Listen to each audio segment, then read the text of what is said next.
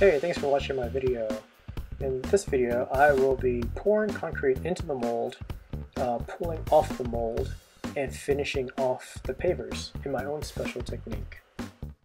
We'll start with two 80-pound bags of Quikrete cement.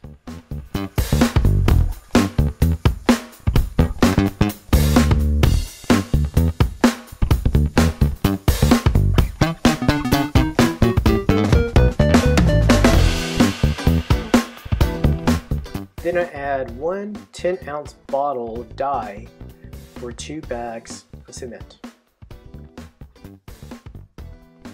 It's easy to mix the dye by putting it in a bottle and then filling it up with water before applying it to the cement.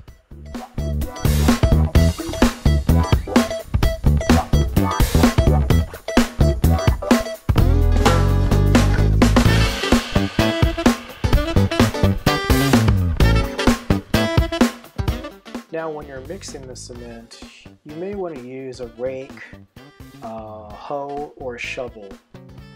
I ended up using a shovel later on, but here you see me using a rake, and it's pretty difficult to mix. It's like mixing super heavy mud.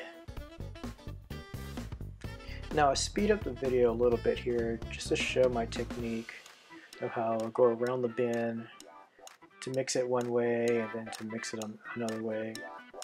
It's a lot of hard work. This is definitely not the fun part. I spent a few minutes trying to mix the dye evenly so that all the gray from the cement is mixed in with the red, and so there's no more gray. And what I'm trying to achieve is a consistency which is sort of like chili. See, chili is kind of like mud. It falls out of your hands, but it also clumps up really well. Because I'm doing this project over several days, it's important to have the same water ratio so that the dye across your entire project has the same consistency. When you're ready to fill your mold, just pour a bunch of it on top and let it fall in. And you can use a shovel to pat it down.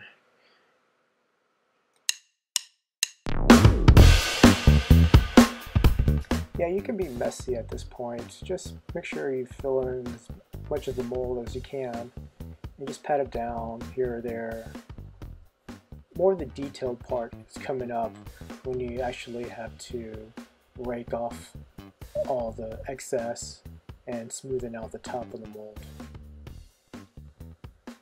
And that's what I'm doing right here with the small trowel that I purchased. I bought a small one because my template is pretty small and it's going to be highly detailed. And before I remove the mold, I like to tap around it to get rid of any excess air bubbles.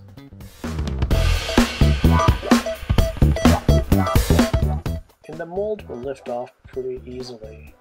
Just lift it on one side and then lift it on the other, and it'll slip right off pretty easily, just like that.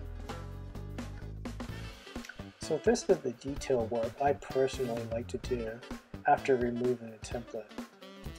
So after it's been able to dry for a couple of minutes, you want to use the trowel and remove any of the raised edges that appear right close to the edge, which shows part of the template.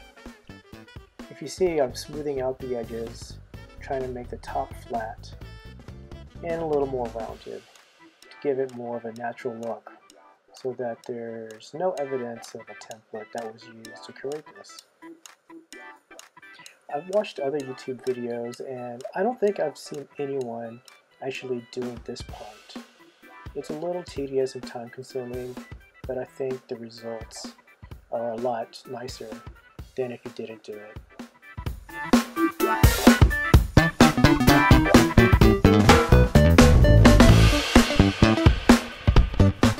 Let me know what you think about this technique with smoothing out the edges and just the concrete paver mold in general. I'd like to hear your suggestions and maybe learn from your experience. Thanks for watching the video.